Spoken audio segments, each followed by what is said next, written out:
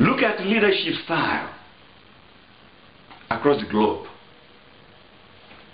The leaders coming from the lands of opportunity, God's own country, bank in their own banks, keep their own children in their own schools, fund their own schools.